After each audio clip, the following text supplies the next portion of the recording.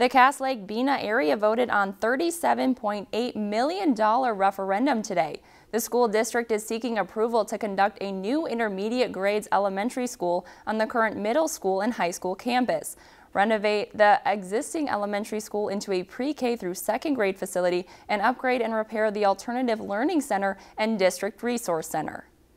The referendum did not pass, with 75% of voters not approving the action. If you've enjoyed this segment of Lakeland News, please consider making a tax-deductible contribution to Lakeland Public Television.